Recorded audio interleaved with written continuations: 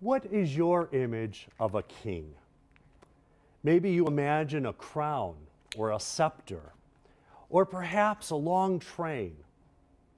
Maybe a person who people bow to as he is wearing the crown in this long train, holding the scepter. Maybe you are calling to mind specific royal figures throughout history, some who are famous for being good and just, and others infamous because of their corrupt ways.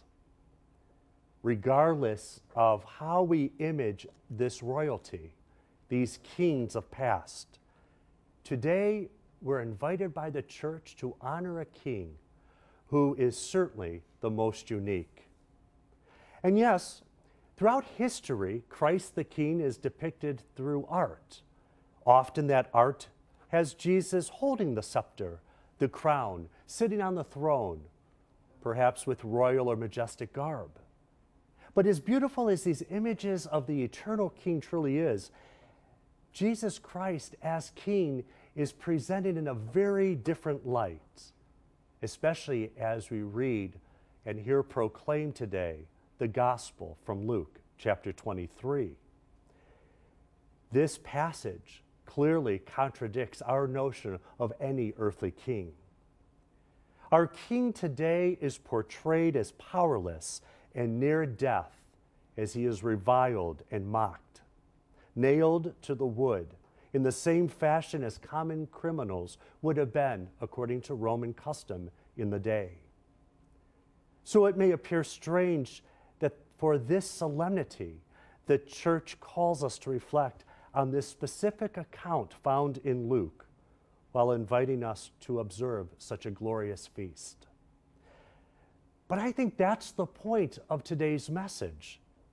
A king who, while literally dying for the sake of his people, offers the repentant thief something no other royalty could ever promise. Jesus did not promise to remove the repentant thief from the cross, nor did Jesus promise that he would be spared death. No, he did not promise either of these things. But rather, Christ promises the repentant thief that he would be with him in paradise that very day. Not even death would destroy the power of Christ's eternal reign, for this king rules over all things in heaven and on earth. What a consolation, isn't it? As Christ promises the repentant thief the gift of paradise, this same benevolent king continually offers us the gift of mercy.